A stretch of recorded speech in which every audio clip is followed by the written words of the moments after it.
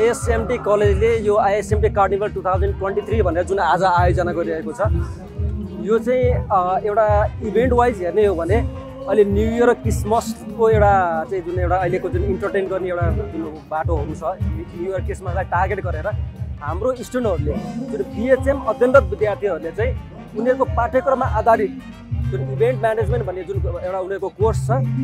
त्यो कोर्समा उनीहरूले थियोरिटिकल पढेका चिजहरू चाहिँ उनीहरूको as a part of examination, एउटा पार्ट अफ करिकुलम चाहिँ उनीहरूले यो इभेन्टहरू गर्नुपर्ने हुन्छ। नेपालकै उत्कृष्ट क्यान्सर अस्पताल अब अन्तर्राष्ट्रिय स्तरको सुविधाद्वारा क्यान्सरको उपचार नेपालमै।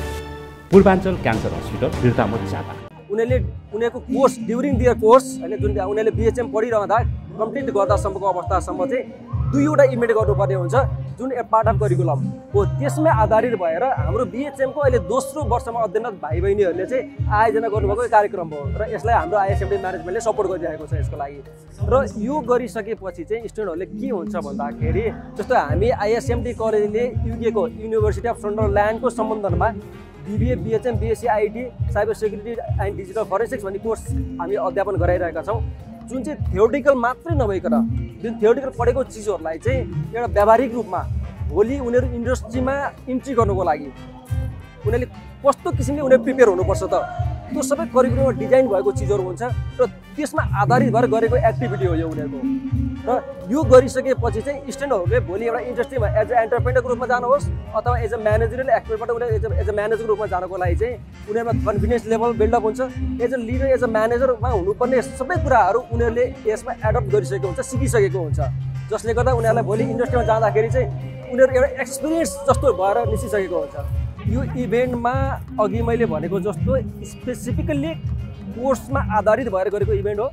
र यसमा इभेन्ट अर्गनाइज गर्दाखेरि सम्पूर्ण जिम्मेवारी चाहिँ विद्यार्थीहरूले लिएको हुन्छ। जस्तो तपाईँले हेर्नुहुन्छ, जस्तो यत्रो इभेन्ट गर्नलाई फाइनेन्सियल एक्सपर्ट पनि आउन सक्छ नि होइन, जुन फाइनेन्सियल एक्सपर्टहरू पनि उहाँहरूको आफ्नै रेस्पोन्सिबिलिटीमा पर्छ त्यो कुरा। जस्तो हामीले देखिरहेका छौँ, जस्तो फुड स्टलहरू, कफी सपहरू विभिन्न उहाँले राख्नु भएको छ, यहाँबाट जुन फुडहरू अथवा कफीहरू सेल गरिरहनु भएको छ, गेमहरू खेलाइनु भएको छ, त्यो उहाँको फाइनेन्सियल रिसोर्सको लागि गरिरहनु भएको छ। भनेपछि एज अ भोलि यो ब्रिटिस क्वालिफिकेसनमा जुन हामीले डेलिभरी गरेको बिएचएम करिकुलम, बिएचएम गरिसकेपछि उनीहरू त्यहाँबाट ग्रेजुएट भइसक्दाखेरि उनीहरू एज अ म्यानेजरको रूपमा चाहिँ उनीहरू मार्केटमा जान रेडी हुन्छन्। त्यो करिकुलमले त्यो किसिमले गाइड गरिरहेको हुन्छ भनेदेखि एज अ म्यानेजरको रूपमा उहाँहरू अगाडि बढ्नको लागि चाहिँ, जानको लागि चाहिँ उहाँहरूमा के स्किल हुनुपर्छ। जस्तो यसमा चाहिँ फाइनेन्सको म्यानेजमेन्ट कुराहरू आयो, यो इभेन्ट गर्नलाई मार्केटिङको कुराहरू आयो, रिसोर्स म्यानेजमेन्टको कुराहरू, टिम बिल्डिङको कुराहरू आयो। यो सबै गरिसकेपछि उहाँहरूले at the end of the programme सकिसकेपछि चाहिँ उहाँले आफूले गरेको इभेन्ट चाहिँ कतिको सक्सेस भयो त्यसलाई एनालाइसिस गर्नुहुन्छ र त्यसबाट उहाँले आफैले जुन इभेन्ट गर्दाखेरि सबै जुन गर्दाखेरिको